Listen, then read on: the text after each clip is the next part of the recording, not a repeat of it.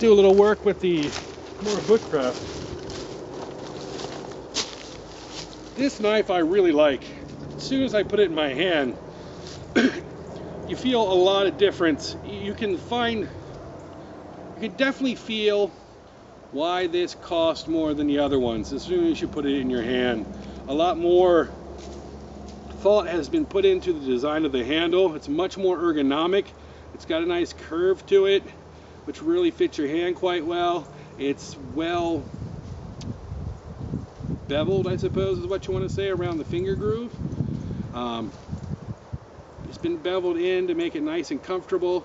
It's got a bigger finger choil, which kind of makes you feel a lot safer. It locks your finger in better than it does on the Mora companions. All in all, this handle is just excellent. The knife itself, this is a carbon steel again. This one's been coated. I'm not sure what coating they use.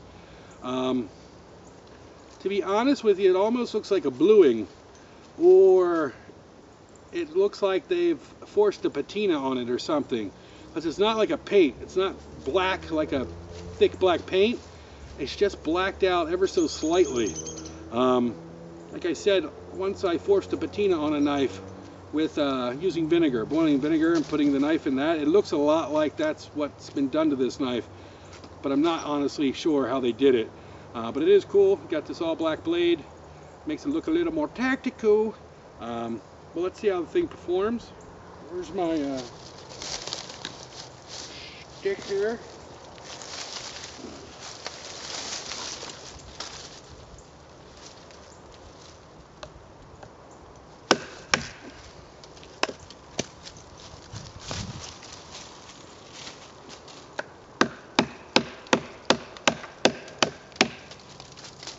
Right through it like butter. A little thicker one.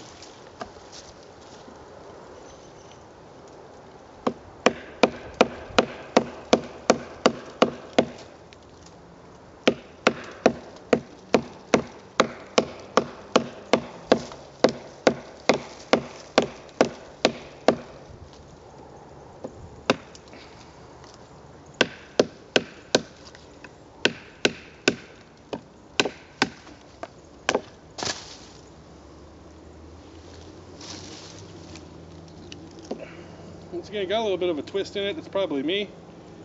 Oh, that's not it. It's over here.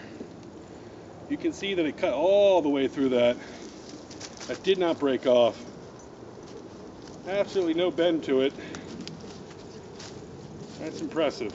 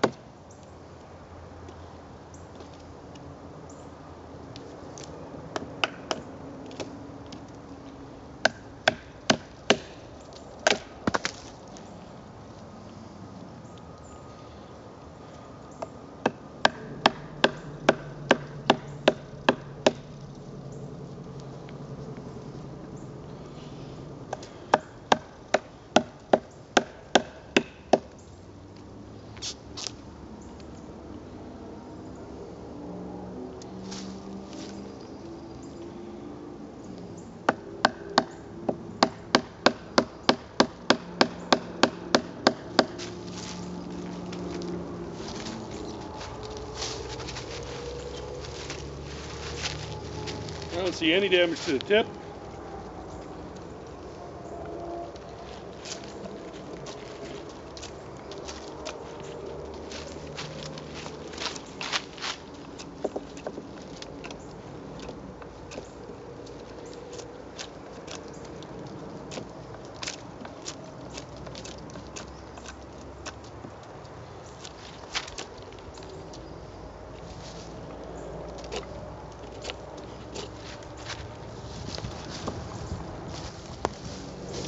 I'd say if you want to get yourself a survival knife, quote unquote, a good bushcrafting knife at any rate, I'd go with either one of these two, either the Mora Bushcraft or the Mora MG Heavy Duty.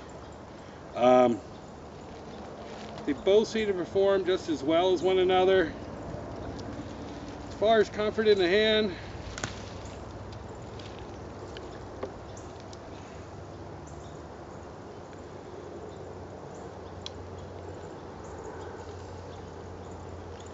I got to give it to the Bushcraft. Bushcraft has a bit of a wider blade, as you can see as well. You got more steel there. So as far as like the lifetime of the blade and sharpening it, you got a lot more steel to go through. If you take a look at the finger choils, this seems like a safer blade. If you look at that, it's just got like a little plastic nub. I can definitely see, especially wearing gloves, your finger slipping out over that blade, and you do not want that to happen, because this blade is razor sharp and it'll cut right through your finger. So not only does it have this, just a small nub compared to this choil, it's also plastic and it's not grippy here. The grip stops, the handle has this nice grip like this one does, but right here where honestly, where you really want a lot of safety, where you really want a lot of grip, it's quite smooth plastic. Where on the Bushcraft, your rubberized handle, let's call it, goes all the way out to the end. I definitely feel a lot more secure with this one in my hand. This one is a bit, I don't know, this one's comfortable as well, but I definitely feel that this one's more comfortable. So my choice, if you're willing to spend, let's say, around $35 for a knife, I'd go ahead and get the Bushcraft series. If you're on a budget and you want to stay under $20 for a knife that's going to work really well for you, I've got no problems whatsoever recommending the Mora MG Heavy Duty. Seems like a